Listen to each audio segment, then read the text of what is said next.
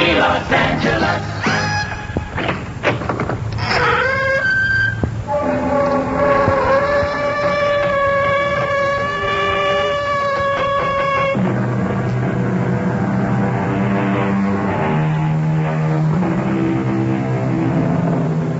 Come in. Welcome. I'm E.G. Marshall, your chaperone at these arcane revels, which are celebrated here 7 times each week. There's the smile of love and the smile of deceit, and the smile of smiles, where both smiles meet. Why are love and deceit so often found together? Must we deceive to love, or do we love to deceive?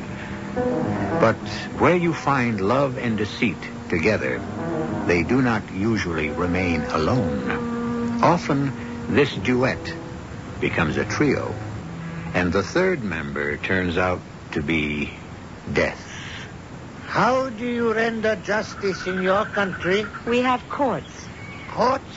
Halls, where people assemble, and we have judges, juries, lawyers. Ah, yes. Is it wise to allow people to judge people? It is the best way, the most democratic. Only the immortal gods may decide. But how do you know to get them to make a decision? The gods have sent my people a spring of sparkling water. The accused must drink at the spring. And what does that prove? The innocent walk away vindicated. And the guilty? The guilty fall down dead. Well, it is hardly the way. You will see it with your own eyes. We shall have a trial tonight. Oh? Who is the accused? You are.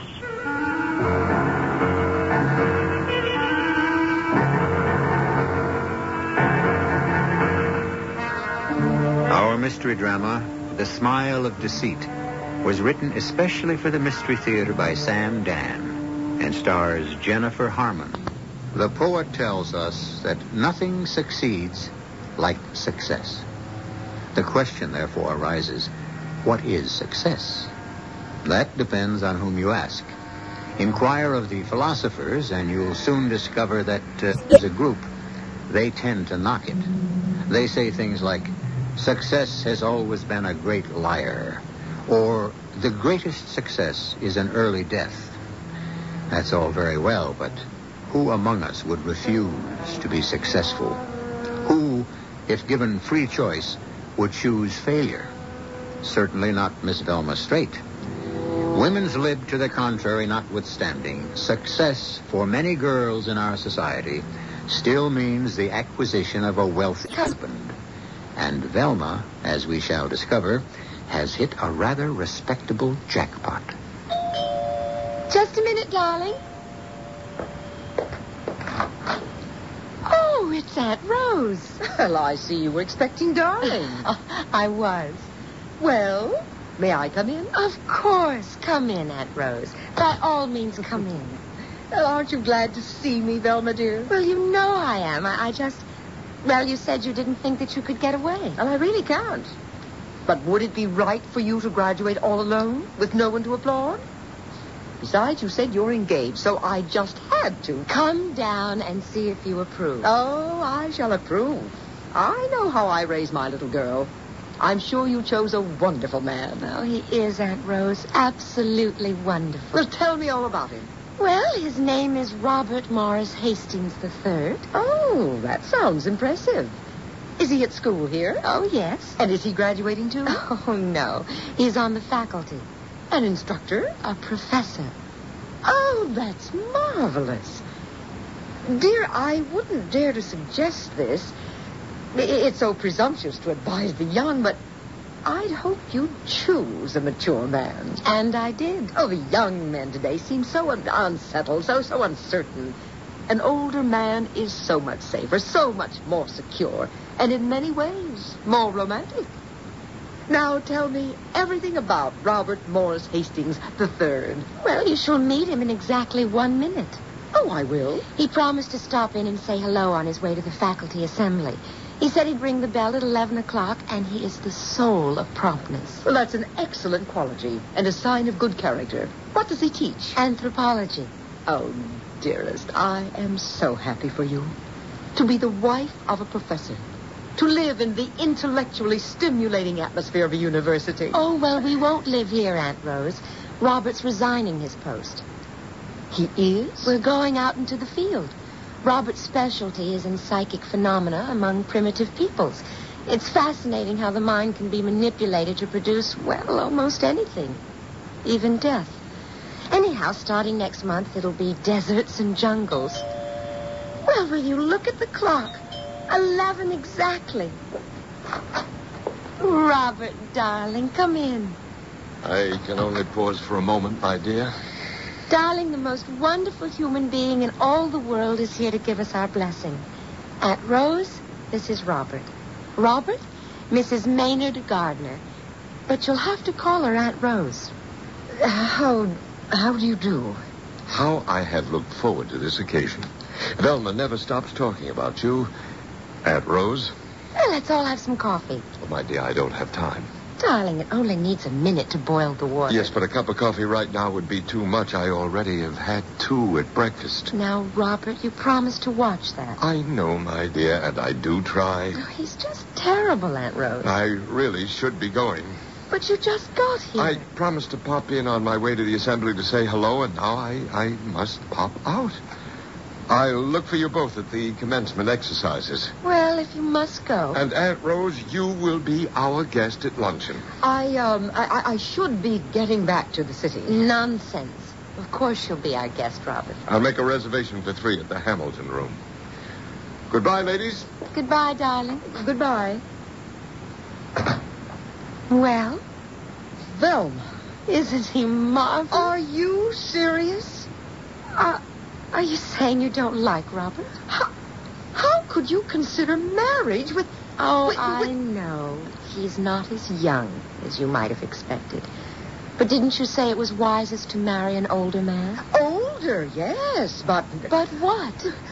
Well, let me put it this way. I happen to be more than twice your age, and he'd even be too old for me. Age isn't everything, Aunt Rose. Robert is handsome, generous, very intelligent, kind, cheerful, thrifty, brave, clean, and reverent. I know, a veritable Eagle Scout. And most important, he's rich. Oh, no. No, I can't believe what I'm hearing. Why not, darling? You would marry for money? Absolutely. Oh, no, Velma, no. That's not how I raised you. If you can say that, then you learn nothing in my house. But I learned everything in your house, Aunt Rose. I learned how important money can be because I saw what can happen to girls who marry for love and love alone, the way you did. I saw what happens when a cheerful spirit is hemmed in by too small a house and badgered by too small a budget. Your uncle and I were deeply in love. My uncle and you were deeply in debt. Velma, what happened to that idealistic young girl who went off to college 4 years ago? I grew up. Giddy, romantic love is a peculiarly American myth. Oh, really? It's because we're still a very young country. We have yet to get rid of our juvenile fantasies. Love is a fleeting, ethereal emotion. How can you base a marriage on it? How? Yes, dear, how? Marriage is a contract. And a contract should be guaranteed by some solid collateral. Very well. Very well. If you must marry for money, is he the best you can do? Oh, yes, I've explored all my options. Velma. I discovered that Robert happens to be among the wealthiest men on campus, student or faculty. He's the sole surviving member of the Hastings family. I never heard of them. They were Detroit people. Robert's father was a pioneer maker of motor cars. He was bought out by one of the big corporations for a fabulous sum of money. Oh, but there must be other wealthy men closer to your own age. Oh, Lord. Listen, now I'm talking. Yes, there are, but Robert's money is clean money. Clean? He's the only surviving member of his family. The money is all his, and when he dies, the money will be all mine. The others had brothers or sisters, all kinds of family complications. But, Velma, do you realize in 10 years Robert will be a very, very old man? Why, you'll hardly be in your 30s. I don't expect Robert to live another 10 years or even 5. He has a heart condition. Velma! And will be living a strenuous outdoor life in areas that aren't exactly healthy. I shall be a very young widow. And then I could afford to marry for love. Oh, Velma. Something has taken possession of you. Suppose 5 or even 10 years go by and Robert is still alive. Suppose somehow he may live on to an incredibly old age. Then I suppose I'll have to burn that bridge when I get to it.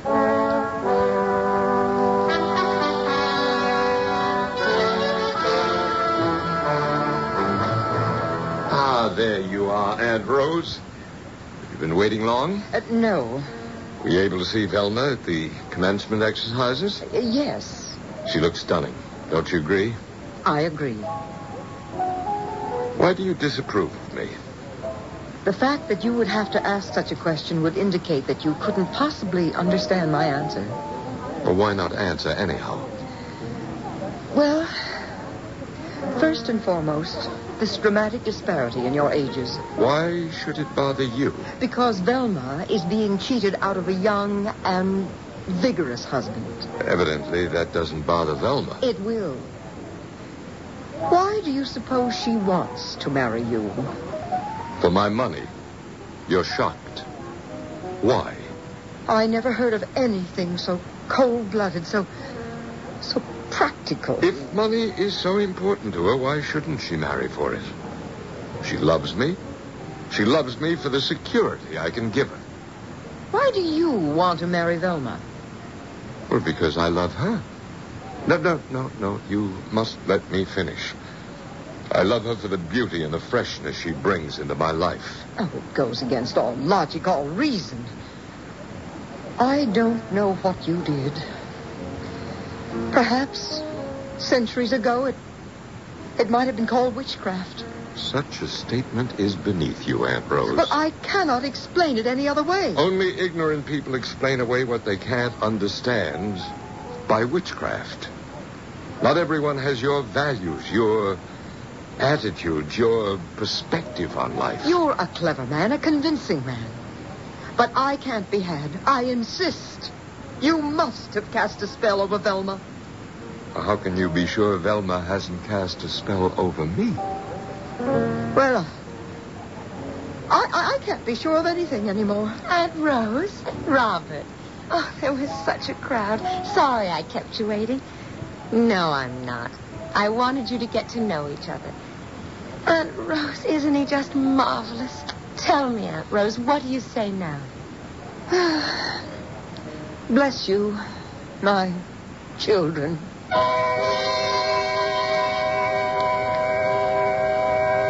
Well, there's a marriage for you. But maybe it's not so outrageous after all. At least the principals are being honest with each other. Or do they only think they're being honest? Let's review the bidding. He wants her to be fresh and bright and beautiful. She wants him to live no longer than, say, 5 more years. And I want you to wait just a few moments. And then I shall return with Act 2. What is the best basis for a marriage? The question has intrigued the sages since the original introduction of men and women. It would appear, however, that the best basis is the one that works best for the individuals concerned. You have already met Professor and Mrs. Hastings, Velma and Robert, May and December. Since each had what the other wanted, shouldn't they be able to look forward to a successful marriage? It all goes back to what I said at the very beginning. What do you mean by success? Well, here's Aunt Rose to bring us up to date. And so they were married. And they left immediately on a combined honeymoon and field trip to study the customs of a remote tribe in the Amazon. At first, Velma wrote often. But a year went by, then 2, 3, 4, even 5. And her letters became more and more infrequent and less informative. And then, for a while, I didn't hear from her at all. And then one day, I received a strange, frightening letter from Brazil. Dearest Aunt Rose, save me. Please save me. You must save me. Perhaps it is my fault. But I don't want to die. No, I must be calm. I will tell you everything. Even the part that makes me look bad. You're my only hope. You must save me. You were right. Oh, how right. It's 5 years. I've been married 5 years. I can't stand it any longer. I can't. What are they banging on those things for? It's a very interesting ceremony, my dear. I'm sure. It's called the Test of the Bitter Water. Sounds fascinating. Are you all right? I'm fine. Are you sure? Damn it, I said I was all right. You want me to write it down and get it notarized? Obviously, something is the matter. Why can't we go home? My work is here. Why can't I go home? Home is wherever our work takes us. It's your work. Why do I have to be here? Because a wife's place is with her husband. Now, come on, we'll be late for the ceremony. Chief Araya will be insulted if we don't attend. Please convey my regrets. I have a headache. My dear, we are the honored guests. It would be an insult, and I need the chief's goodwill. That's too bad. I'm afraid it is. If I tell him you have a headache, he'll send his favorite medicine man to cure you. And that might be quite painful. And so I went with Robert. I had no desire to be sewn into a pigskin and smoked for hours to drive the evil spirits from my head. The entire tribe, hundreds of men and women, were gathered about a rock, from which there flowed a spring of sparkling water. All eyes were on a woman who stood alone near the spring. A woman who seemed transfixed by terror. Finally, the drums increased in intensity, and Chief Araya himself, a tall, imposing man with steel blue eyes and stark white hair, stepped forward. Let the drums be silent. What is he going to do? He's going to make her drink some spring water from that silver cup. Why is she so frightened? Well, she's afraid the water will kill her. Is it poison? No, I drank it myself. Well, then why is she... She's been accused of infidelity. To prove her innocence, she must drink from the spring. If she is guilty, the water will kill her. But if it's not poison, how can it kill her? And that's what these people have believed for hundreds of years. If she's guilty, she'll die. I've seen it happen. But how can it happen? That's what we're here to study. Well, suppose she refuses to drink. That's an admission of guilt.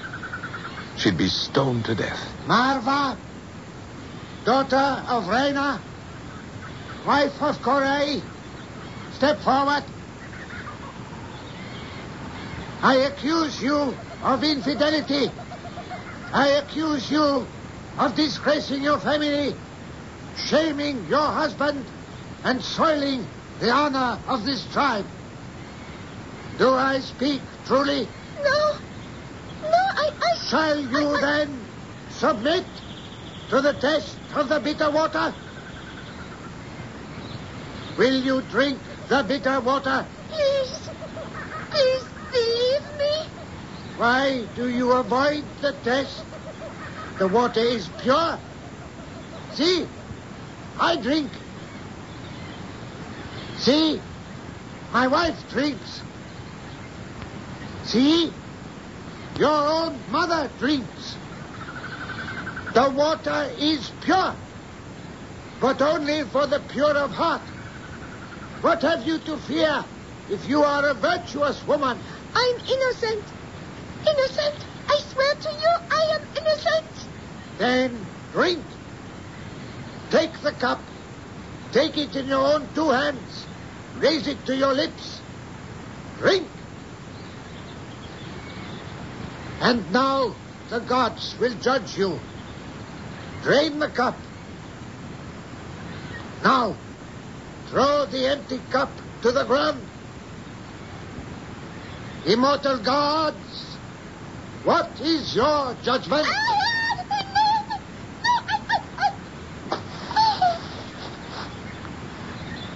The gods have spoken. Is she dead? There's no doubt about it. She's dead.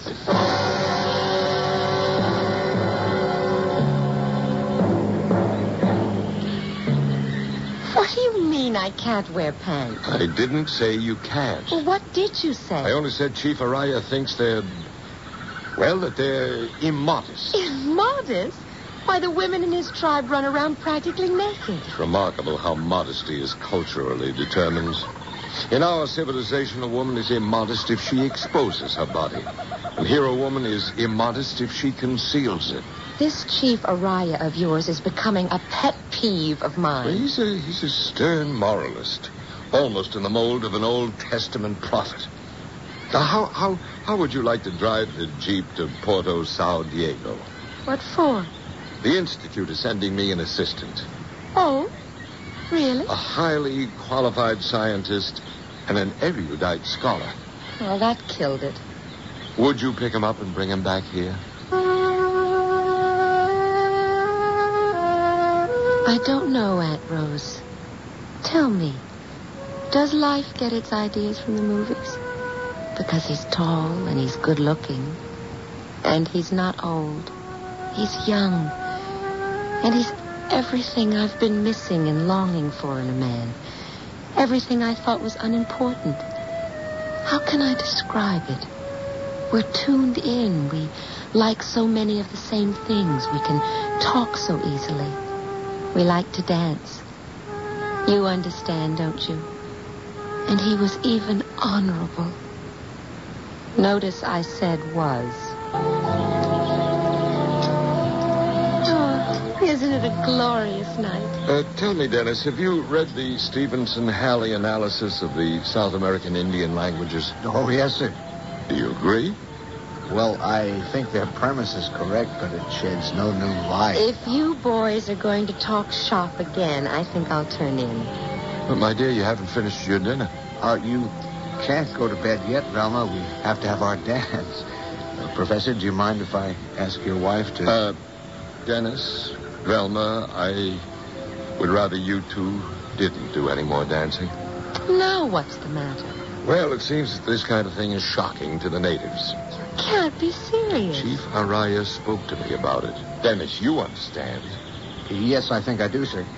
These natives are remarkably straight-laced people. You know, it's odd. Our culture sees the savage as free and unfettered. Actually, they're the prisoners of so many taboos. So am I.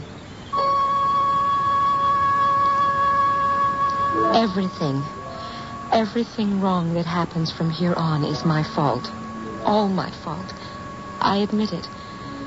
We were walking in the forest and suddenly... Don't move.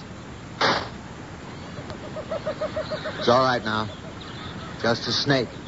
Just a snake. No, he wasn't going to bother you, but you disturbed him. I'm sorry I had to shoot him. Sorry? Why, the murderous thing. We do enough to destroy the balance of nature as it is. What did you say? The balance of nature, it means... I know what it means. In my own way, I've destroyed a certain balance of nature. You have? How?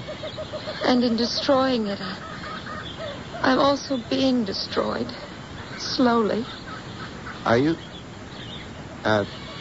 something the matter? Hold me. Please hold me. About, Closer. Velma, we shouldn't. We should. But this isn't right. Don't you want to? Yes. I want to. But I... Then don't talk.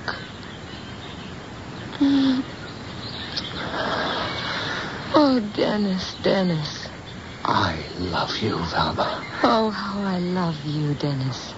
Well, then, let's tell Robert. Tell Robert? Are you mad? It's the honest and honorable thing to do. No. Then you can get a divorce. What are you saying? You must divorce Robert. Why? Well, for 100 reasons. 1, you don't love him. 2, you love me. Let's wait. For what? For Robert to die. Velma. How much longer can he live? Velma, I can't believe you're saying this. Kiss me.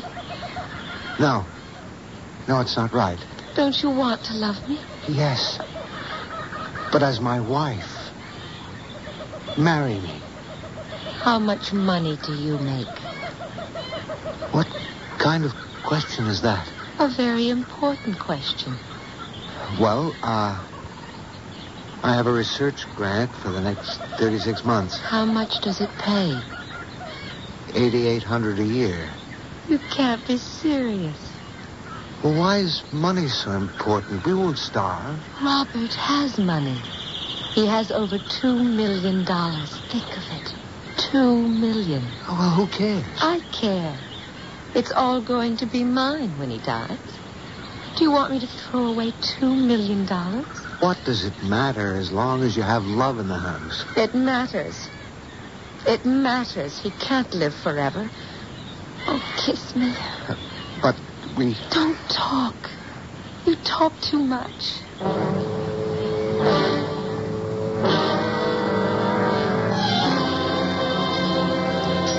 Darling, you're not eating. I'm not hungry. You want to go for a walk? Well, we can't go for a walk now. The whole camp will know. Oh, what's the difference? Robert's asleep. I think he's not well. Maybe we'll be free sooner than we think. I can't believe we're having this conversation. Robert is the best friend I have in all the world. He taught me everything I know. And how do I thank him? I betrayed him. That's an old-fashioned word, darling. Its meaning never changes. Let's tell Robert now. I can't. I won't. Then I will. I'll swear to him it's a lie. I'll swear you wanted to seduce me, and because I refused, you're trying to... Do you know I think you would? And for you, I betrayed my best friend. I even betrayed myself. Dennis? Don't look at me like that. No, Dennis. Please, no.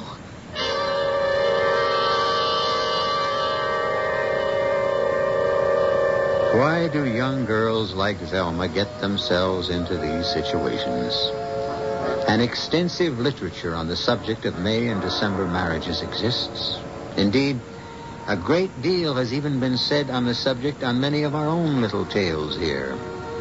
However, the most succinct statement was uttered by Mr. Benjamin Franklin, who observed that where you have marriage without love, you will soon have love without marriage.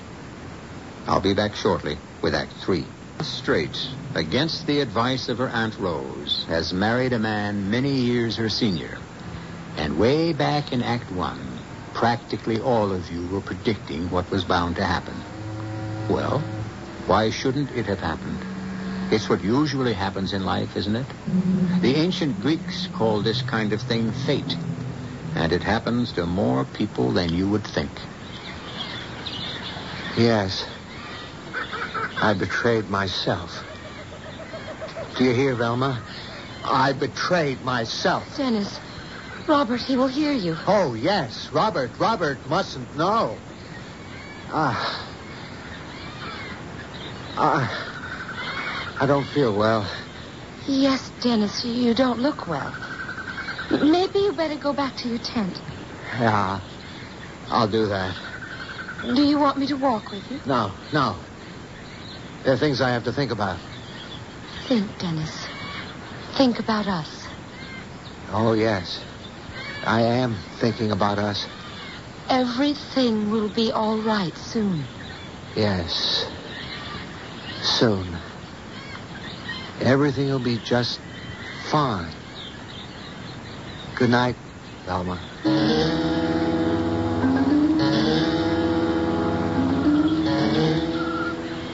Velma? Oh, did I wake you? No, I've been lying here thinking. Did you and Dennis talk about anything interesting at dinner? Oh, not particularly. He's quite depressed. Oh, really? Yeah, there was a job to head a research foundation, very prestigious, well-paying, and he put in for it. I didn't know that. I was amazed. I didn't think money and prestige were that important to him. He was always happy just working in the field. Or so I thought. But evidently it wasn't enough for him. The job? What about the job? He got a letter this morning. The job's been filled. Oh. What was that? That was a shot. Yes, Aunt Rose, it was a shot. And it came from Dennis's tent. Something said to me, don't go in there. Don't go in there. But Robert went in, and after a while, he came out. He's dead. But I suppose the rejection by the foundation was a little too much. oh, it's horrible.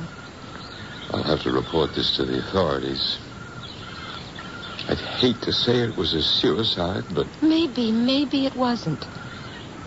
My dear, I know you liked him as I did, and you want to protect his name, but it's obvious. You must come down here, Aunt Rose. You must.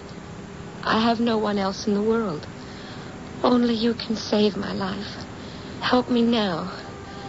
I'm enclosing money for an airline ticket. You take the plane to the city of Brasilia, and then a bus to Sao Diego at the edge of the jungle. And I'll meet you there with the jeep. You must come before the 25th of the month. Please, before the 25th. Because here's what's happened. The day after we buried poor Dennis, that horrible Chief Araya walked into the camp. Friend Robert. Chief Araya, sit. Join us for some refreshment. I am not permitted to eat and drink at your table. Is there a spirit here? An evil spirit. Powerful? A spirit of death. In whose body? Hers. My wife? I make the accusation. Of what? The most disgraceful of all crimes. Adultery. How dare you? Please, my dear. Please, my dear. This filthy, disgusting, heathen savage dares to slander me, and you say, please, my dear. Now, Chief, who makes this charge? I, Araya, chief of all the forest country, make the charge. It is my duty. What right do you have? It is my right. My duty. You live in my country. You live by my law. Friend Robert, I have come in peace. Go in peace. I live in peace. What is this? What right does he have to accuse me my of... poor darling. The way you dress to him it suggested a wanton woman. But And the fact that you danced with Dennis means to him that... There was never anything between Dennis and me. It's untrue. We're not talking about absolute truth. We're talking about the truth as he perceives it. And this means... What? It means you'll have to take the test of the bitter water. And if I refuse? Shall I be stoned to death? Darling, if you refuse, I shall lose the friendship of the chief. That's too bad. Drink the water, And once and for all, you'll prove to the chief that you are a virtuous woman. I refuse. Come on, darling, what could happen to you? I won't. Do you hear me? But why? What could happen to you? What are you afraid of?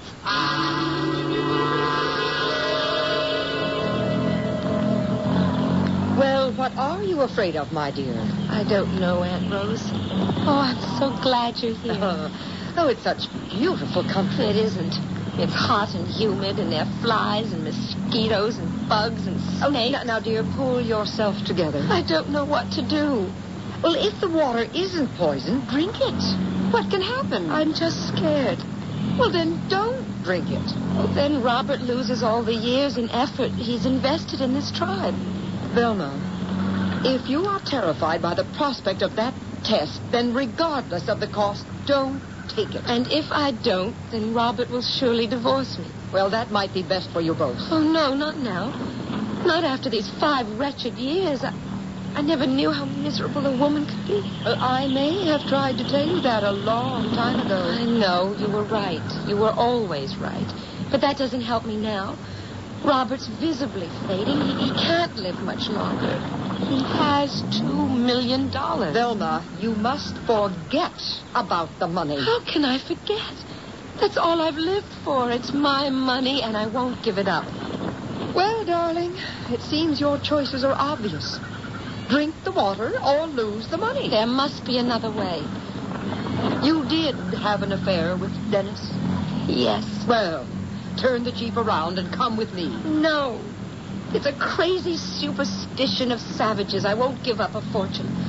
I'll drink that water and spit in his eye. All right, then. You've decided.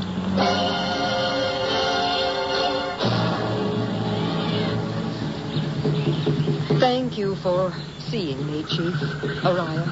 You come in peace? Oh, yes, certainly. How may I serve you? You are a fine woman. Fine-looking woman. Thank you. My niece, Robert's wife. This test. It is to be tomorrow evening? Yes. Oh, it's very upsetting to her. Why? What is there to fear? She is innocent.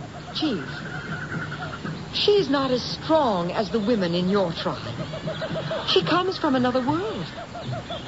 You are a man of wisdom. You understand another world where customs are different. A world where women may commit adultery? No. Even your world says no. Even missionaries from your world say your God says no. But she is very upset. Why? If she is innocent, what is there to fear?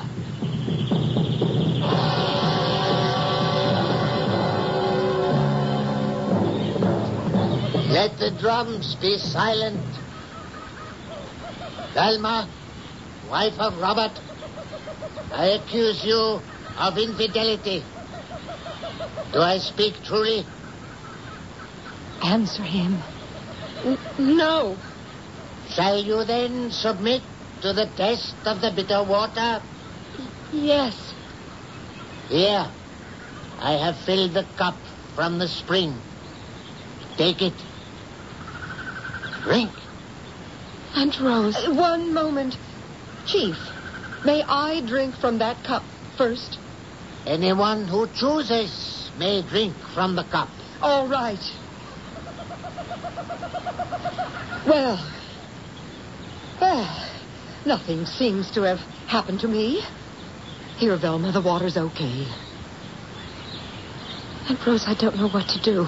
Velma, I have gone as far as I can. I've proved the water isn't poisoned. Now, dear, you must decide. What am I, some stupid native woman? Why am I afraid? Hand me that cup. Take the cup in your 2 hands. Raise it to your lips. Drink. Now the immortal gods are judging you. Throw the empty cup to the ground. Aunt Rosa. Vilma, what? Child, you're all right. You're all right. Aunt Rosa. I see Dennis. He's pointing that gun at me. He wants to kill me, too. He wants to take me with him. No, I don't want to die. Stop him. He wants to kill me. No, she isn't. She is dead. Oh, she can't be. She is dead. The immortal gods have spoken.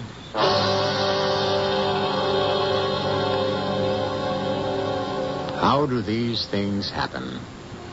We do know that people die of fright, of remorse, of all the unknown ways that silently attack the mind. Robert died a week later. The shock was obviously too great for him as well. Velma was wrong. Robert didn't have $2 million. He had 5. And all of it went to a research foundation, which is where all of it, except for a small bequest to her, would have gone anyhow. On the other hand, everything we have, we give to you, as I shall explain when I return in a few moments. The question that faced us in the beginning still confronts us here at the end. What is success? According to the poetic Mr. Thomas Gray, all that beauty and all that wealth ever gave awaits alike the inevitable hour. The paths of glory lead but to the grave. If this is true, then the only really successful creatures in this world are the worms. But if we cannot guarantee you success, we can promise you enjoyment if you tune us in 7 times each week. Our cast included Jennifer Harmon, Arnold Moss, Joan Shea, and Robert Dryden. The entire production was under the direction of Himan Brown. I took my family to California on vacation. I didn't need to carry a lot of cash because I taken along my Citibank Visa. Then, in the middle of the trip, I lost it. So I called the 800 number from Citibank. I canceled his Citibank Visa and immediately issued him a new one. She got the new card to my hotel within 24 hours. If it wasn't for Citibank, the kids would have missed Disneyland. If you lose your visa and it isn't from Citibank, it could be a week before you get a new one. What if that's the week you were on vacation or had to travel for business? What are you going to do then? Well, if you lose your Citibank Visa and it's an emergency, we'll get a new card to you in a day. That's right, 1 day. Just call our toll-free number. If you want service like this from your Visa, get a Citibank Visa. Look for an application in the mail or in selected magazines, stores, and restaurants. Not just Visa, Citibank Visa.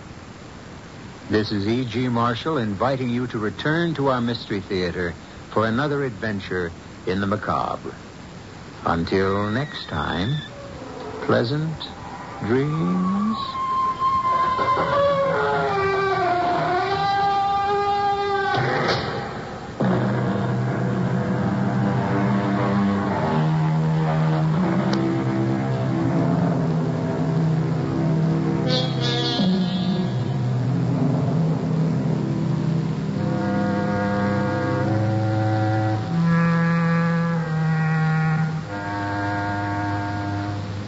KMPC, home of the great stars and the great songs.